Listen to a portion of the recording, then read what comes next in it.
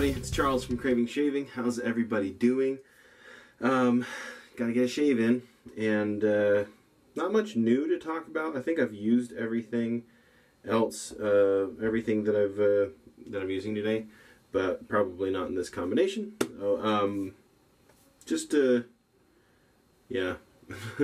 I'll have some new things to use in a little while, but for now I'm just kind of got the same old stuff. That I want to drop. This is one of my all-time favorite soap scents. It's more of what I would categorize as a rustic kind of scent. Leather and gunpowder and all that. History 101 from Summer Break Soaps. Fantastic, fantastic soap company if you've never tried them. Haven't made these in a while, but this is a granite, faux granite. So it's imitation granite. It's actually resin. It looks like granite with a gel tip boar knot. And let's get it started, shall we? In the last video I talked about soaps that I have to grab when I walk by them and take a whiff, and this is one that I did that a lot with when I first got it. It's kind of been at the back of my soap drawer, and I haven't done that lately. And I was actually looking through my soaps today, and I was like, oh my goodness, I haven't used that in so long, and it's so good. So I had to do it. I'm sure you guys all probably, if you're in the hobby anyway, if you're not in the hobby, you're probably like, how many shave soaps do you have? You're very confused, but most of you, I imagine, are in the hobby watching this video, and probably can relate to that soap that gets buried, and then you go, oh yeah, wow, that soap's one of my favorites. How have I not used that in a long time? It's almost like finding, 20 bucks in your pocket. It's pretty awesome. This stuff is looking really, really good. So this fake granite stuff, it's really cool, and I have the stuff to make some more, and I have a plan for something that I'm going to do that's going to be pretty cool with it. But I haven't made it in a while. It didn't do nearly as well as I thought it would. I thought people would really think it was cool and unique and fun, and people didn't. They took a long time to sell, so I thought, oh, okay. Well, what you gonna do? These gel tip boar knots are doing pretty well, though. Haven't used mine in a while. Again, that's why I decided to use it. Okay. One complaint I get a lot about these, I don't know that I agree, personally, but I'm also not a boar person, so I don't know. But I get a lot of people who say they wish the loft was higher on this gel tip boar, and to that I say, okay, sure. I mean, next time I get boar knots, I'm definitely gonna take that advice, but I sure have a lot that I have to go through first. I think they're so soft, I don't think you need the same loft that you do personally with a normal board, but what do I know? Anyway, I'm not here to talk about that. By the way, if you're like, Charles, I want a gel tip boar knot, but I don't want to buy it from you because I hate you and you're insufferable and I can't stand you. Okay, that's fine. You can gel your own boar knots, or if you're just like, I don't want to pay for that, because that's more likely, probably, hopefully. Hopefully that's more likely.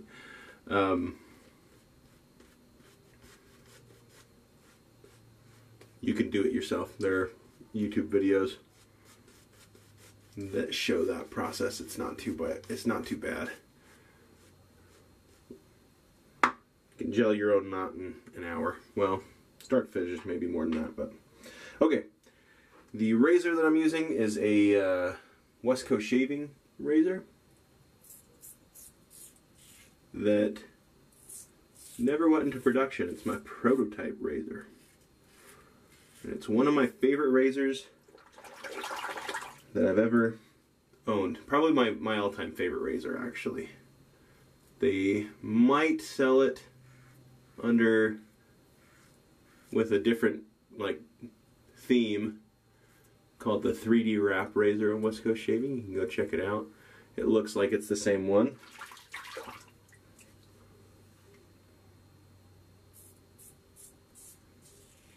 But it's great. I love it.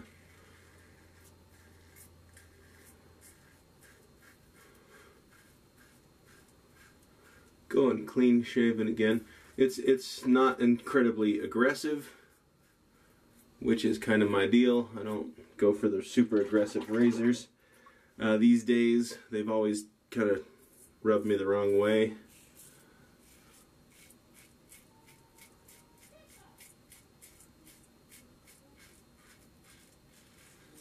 A lot of people don't like, I've heard people say anyway that audio feedback is bad because that means the blade's chattering. I don't know. I feel like when the blade chatters, or when you get the audio feedback, I don't know, I like something about the way it feels.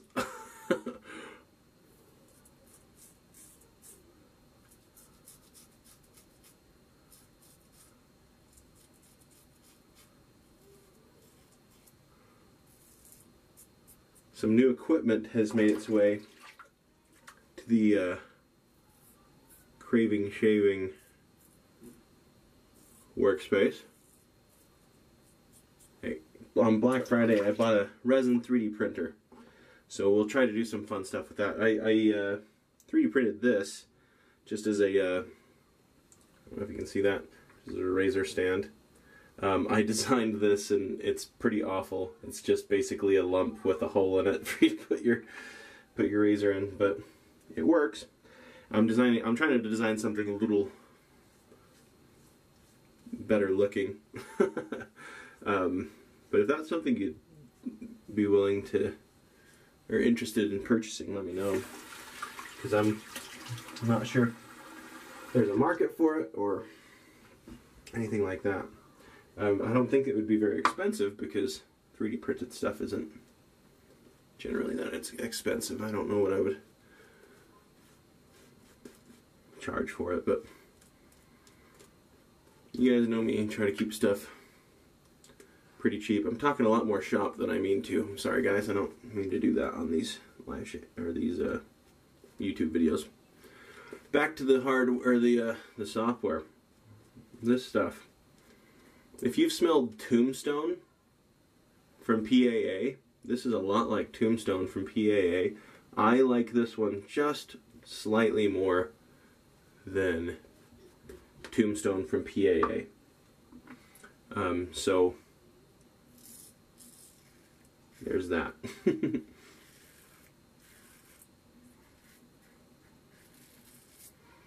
For a long time it was my favorite rustic kind of scent. Eventually it got beat out by Boomtown Bay Rum, which is another one that I consider rustic. And it's awesome. For someone like me who I don't like Bay Rum, traditionally, it's pretty awesome stuff. PAA's Bay Rum is great.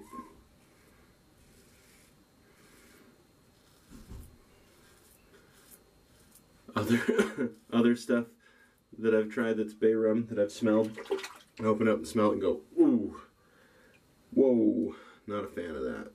It's like pull my face back. But that's personal preference. I know a lot of people love Bay Rum. Is it pretty polarizing? What do you guys think in the comments? Yes, Bay Rum, like the traditional Bay Rum scent, or no? Let's see if we can get a little bit of a consensus. It's pretty popular. I imagine people like it. And I'm also pretty sold on the fact that I have strange taste in such things. Definitely strange taste in razors.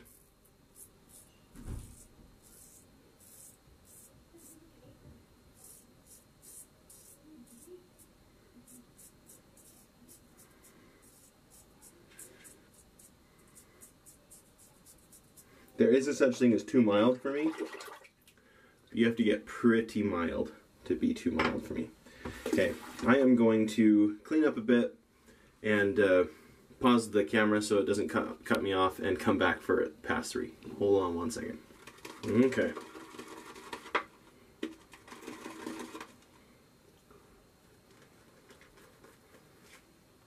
Oh, of course it got it all over me. Oh, lost a hair too. That'll happen. Hey, if you have any ideas of stuff to 3D print for craving shaving, let me know. I've already got some brush ideas. Not to 3D print a brush. I don't want to do that. I don't know.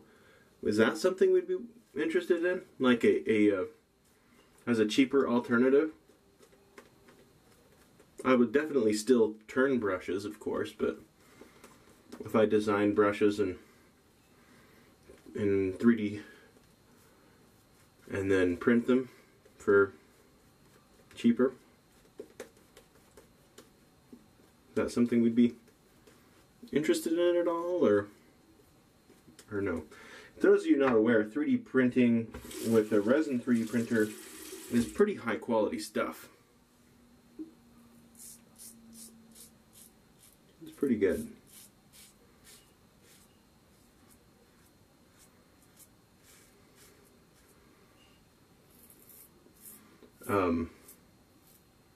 So far, mostly what I've been printing is not craving shaving stuff.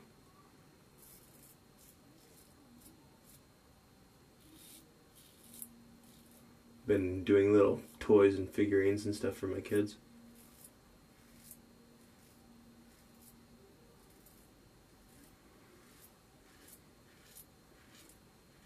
Done a couple stands like that back there and whatnot. One of my things on my list is I need to learn a lot more about 3D modeling, but I want to make some brush stands. I don't know if you guys have this problem, but brush stands that I have purchased in the past have not fit my handles, because my handles tend to be a little bit bigger.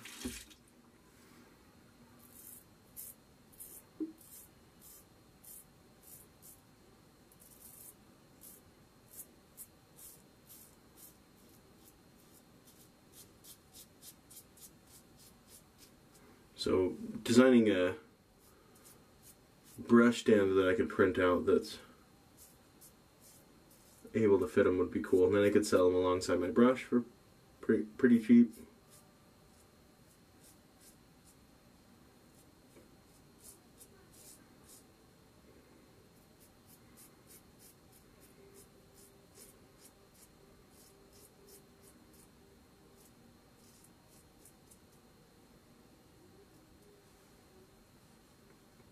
That'll do. Alright. Great stuff. This razor's fantastic. I mean, I probably still cut myself because I usually do.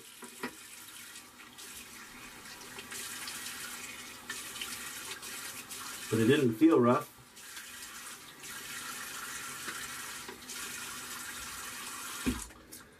We should give it the real test though.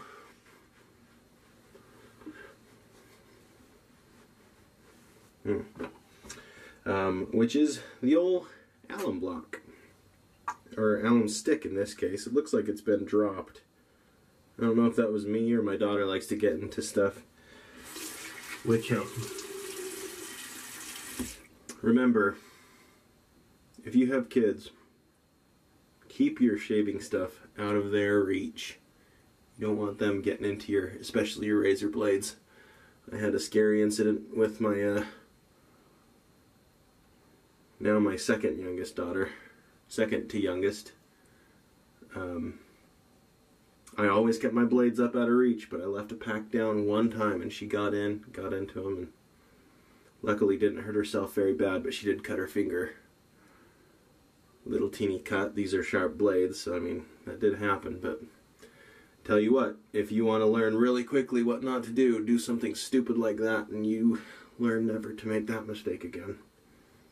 So now this stuff, I'm okay if she gets into that and breaks my Allen block, but the other stuff, not so much. Not a lot of feel, a little bit on the neck and that.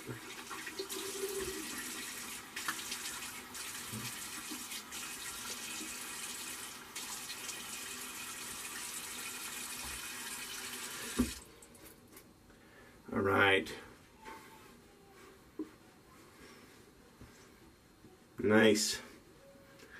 It is nice to be clean shaven. I did have a lot of beard remorse, shaver's remorse after shaving my beard off, but it does feel nice to be clean shaven again. Excuse me. All right, we got this granite handled gel tip Boar brush, looking great, looking fine.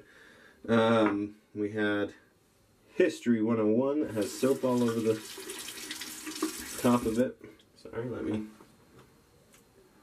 History 101. This stuff rocks. I love this stuff. It's awesome. I don't know if that was in frame or not. We'll find out later. And the awesome West Coast Shaving prototype. This also rocks. I really, really like it. Okay.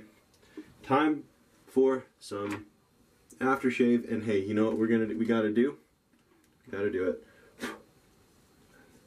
Aftershaves are getting dusty from growing my beard out. Boomtown Bay Rum. I do not have the matching aftershave for History 101, so this will have to do. Actually, that's not true. I think I do have that. But the aftershave, you know how scents are a little different in the aftershave sometimes? Kyle said that the scents that should be the exact same, but the aftershave smells a lot more smoky, and my daughters and my wife can't stand it. So they don't mind the smell of the soap. They can't stand the smell of the History 101 aftershave. So it's a bummer. I think it's fine.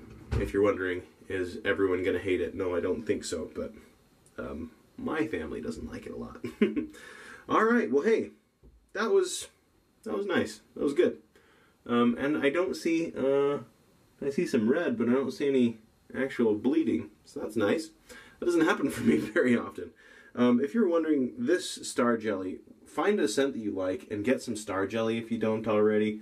This stuff, the menthol is perfectly portioned out. It's great stuff. So highly recommend it. It's almost like this alcohol-based balm it's just great. It's great if you like the alcohol burn. If you don't like the alcohol burn, probably just get a normal balm. But if you like a splash for the alcohol feel, but you kind of, I don't know, this is a easier way to put it on, I guess. It's really good. I highly recommend it. And that's it, I think. I'll try to get some brushes out this weekend. I don't know if that will happen or not. It's busy when school's back on, so, and especially with it getting darker earlier, we just I don't know. It just seems like the day goes by faster. I don't know, but I think that's it. I think that's everything done and dusted. So hey, thanks for tuning into this episode for Craving Shaving. Hopefully it was enjoyable to you. If you have any suggestions of other things you'd like to see, throw them in the comments. Email me at cravingshaving@gmail.com. Whatever you'd like to do. And thank you. Hope you have a wonderful day.